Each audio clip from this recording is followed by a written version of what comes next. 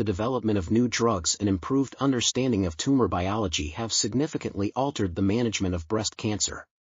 Radical mastectomies, which had been the primary treatment for breast cancer for over a century, were based on the assumption that breast cancer was a local regional disease.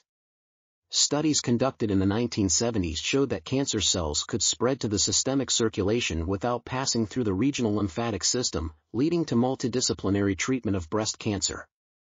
This included breast-conserving surgery, BSC+, combined with axillary dissection, AD, systemic chemotherapy, hormonal therapy, and radiation therapy in early-stage breast cancer. Later clinical trials demonstrated that the breast could be preserved in those who responded well to neoadjuvant chemotherapy, NAC.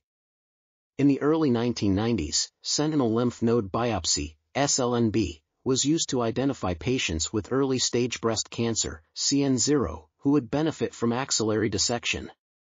This procedure was found to avoid the serious complication of lymphedema while still providing accurate staging information.